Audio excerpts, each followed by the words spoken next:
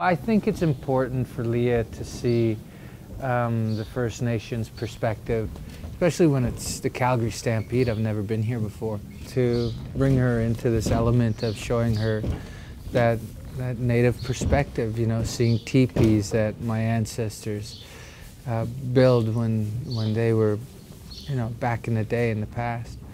And it's something that we share today, not building teepees, but I live a traditional life with my gifts, my traditional pipe, drum, and ceremonies. It's always eye-opening for me, new experiences, and it's just the celebration of cultural practices that is such you really experience what it creates for the communities that we go to.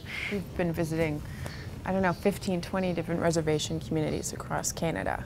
And one of the communities we visited, they were putting on a 2 or 3 day cultural festival that we were arriving just in time for. They had a circle of teepees. We participated, both of us, in tea dances. Little elders grabbed my hands and we did tea dances. Adam was playing hand games. And I think, you know, with a lot of the work that we've done visiting reservation communities, cultural practices are something that is always rejuvenating and gives them a sense of identity and positive energy.